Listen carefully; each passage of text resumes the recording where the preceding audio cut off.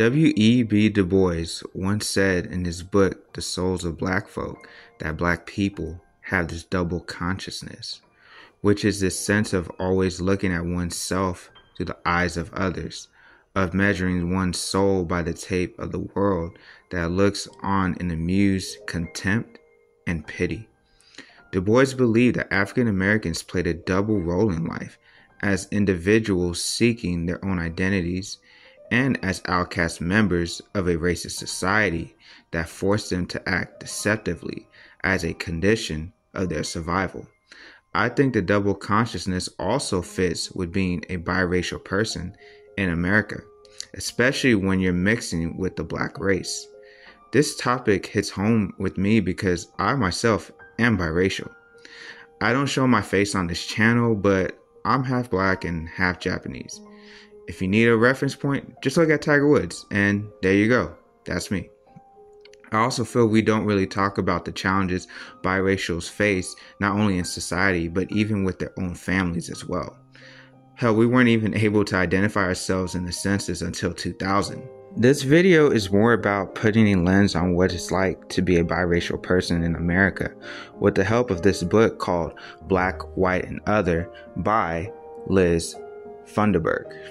Quick side note, understand that not every biracial person has the same experience, just like with any other race. Now, with that out of the way, let's talk about the biracial dilemma.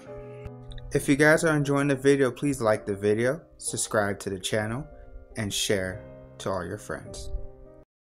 The biggest struggle a biracial person will go through is with how should they identify themselves, especially in America, who isn't too keen on a person having multiple races.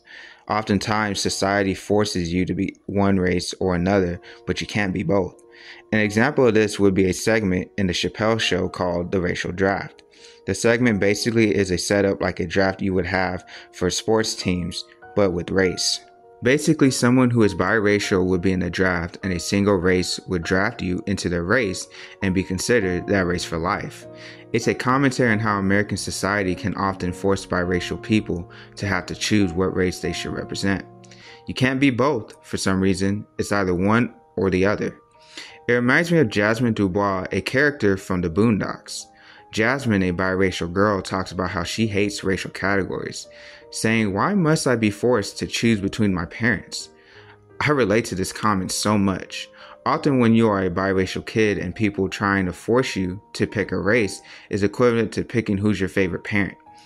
In the book Black, White, and Other, a lot of biracial Americans in this book have said the same thing. They often feel like they don't want to have to choose and deny the other race because they tie that race with their parents. Even when someone either chooses to identify with the race or is forced to identify with the race, you're still an outcast. Like if you're Black and white, but you choose to identify as Black, well, you would probably hear something like, "You're not really Black because you have white blood in you." It can make you feel like you don't belong anywhere. I remember when I was a kid, I chose to identify as Black because, for one, that's how society would view me, and two, I was more closer to my mom's side of the family, which was Black. It's because I felt so close to that family that I made it a mission to absorb Black history and culture.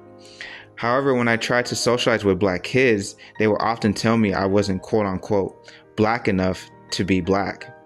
I hated that I felt like people had to question if I was a legit Black person, almost like I had to take a test every day for how Black I am. I know I'm not the only biracial person that has been through that. However, I do feel a sense of loss for not embracing my Japanese side more ever since my dad passed away. Like I said, I wasn't really close to my dad's side of the family in which they happen to be Japanese. It feels kind of melancholy for me because I don't feel connected to my Japanese culture, and in a way, it feels like I'm separated from my dad in that sense. This quote from the book Black, White, and Other definitely describes how I identify myself. I always consider myself mixed, but I also consider myself Black because the way I was brought up was that that's how people were going to view me. Something I don't think gets talked about enough is how a biracial kid is raised. From the outside looking in, you might think that we got lucky in being able to celebrate two cultures, but honestly, it can come with a lot of turmoil depending on certain parents of two races coming together. In this book, many parents separated or got a divorce when the biracial person was still a kid. Not only that, we don't talk about how extended family treats a biracial person, especially when you're mixed with black and white.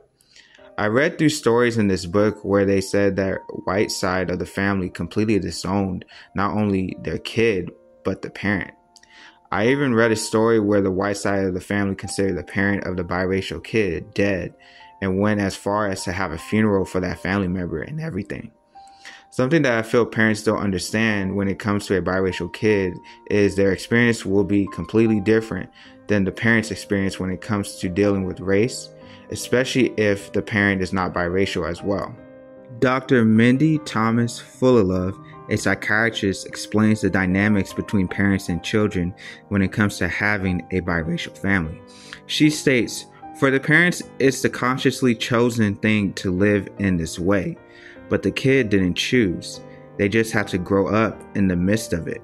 That's a really important distinction because the parents tend to think it's the same for the kids as it is for them, and it's truly not.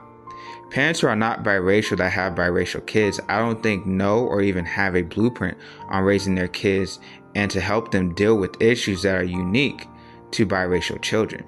For example, if a biracial kid asks their non-biracial parent, "What am I?" how should that parent respond? Do you respond with how society would view them even though they are more than one race? Do you act like race doesn't matter and tell them whoever they want to be? Or do you not answer it at all? It can be very complicated for a biracial person to figure out where they fit in society, and most parents are not equipped to that. There's one conversation in the book where a biracial child asked the dad, "What am I?" The dad didn't know how to answer that and basically made the child find the answer of defining her race on her own. We also haven't touched on how the parents' treatment of the child shape how they identify themselves when it comes to race. I've read that some biracial people in this book wouldn't date black men because of how their father, who was black, treated them, so they decided to associate with the other race. I read one person's mom, who was white, would not acknowledge that her kid was black, but her family made sure the child knew that he was black by how they treated them. We don't even talk about the areas the parents decide to raise a biracial kid, which develops a sense of racial self. For me personally, growing up, I was very fortunate to have two loving parents and a family that didn't really judge me for having two races. Also, like I said before, we affiliate race when it comes to our relationships with our parents, how we view the world, and how we choose what race we want to identify as. So I fortunately felt like I could be who I wanted to be around my family, but understood the outside world will treat me very differently. The toughest thing about being biracial is how much of an outcast you can feel. I remember when I was younger wishing that I could be one race so I wouldn't have to feel not authentic when it came to identifying as a race because that's how people treated me. I wouldn't have the pressure to have to pick what race to identify as and not even be fully included even when I do pick. I really made this video because I've been noticing more kids in America are biracial than when I was growing up as a kid. I wish I had this information when I was younger and to not feel alone and feel I had a community who understood me. And I wanted to help people understand some of the experiences biracial kids can go through and hopefully can help them feel understood or seen. Hope you guys enjoyed this video, and I'll catch you all next time.